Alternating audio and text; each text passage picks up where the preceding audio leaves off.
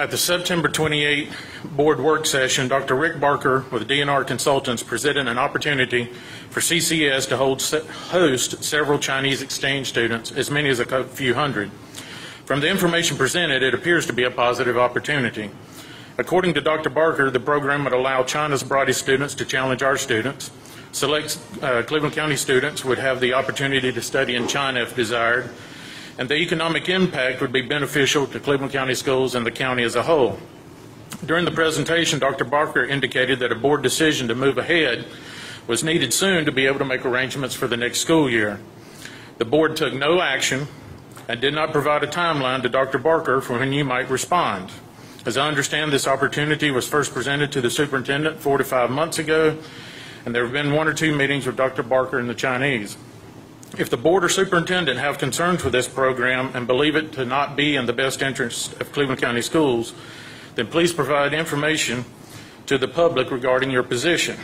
If it is a good program, why was it not acted on at the last meeting, or at the very least added to the agenda for this meeting? I'm requesting a response to this question as part of tonight's meeting or by email tomorrow. Also at the last meeting, school performance scores and grades were presented to the board. Based on the scores shown, the 4 traditional high schools had grade level proficiency of 40 to 60%. But those same schools were graduating 88 to 91%. How can a school that only has 50% of its students grade level proficient graduate almost twice that? More discussion needs to be had regarding those scores and exactly what they're showing. So far, it calls into question the quality of the diplomas that we're handing out. Earlier tonight, the board was recognized for completing training requirements for the previous school year. As I understand, board members are required by the state to complete 12 hours of training each year.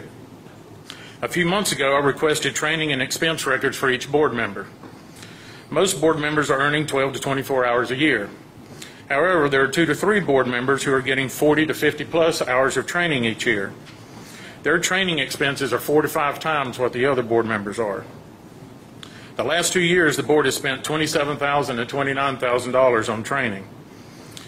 I was told the board members can go to any training they like and that no one approves training expenses. In 2 years of attending board meetings, I have never heard the board discuss where the board members should attend training or how much it cost. Individual board members have not reported back to the board what they learned at training. If all the extra training was important enough to spend the money on, it seems like it would be shared with other board members in an open forum. It would seem more appropriate to save some of that money to hire an extra teacher's assistant.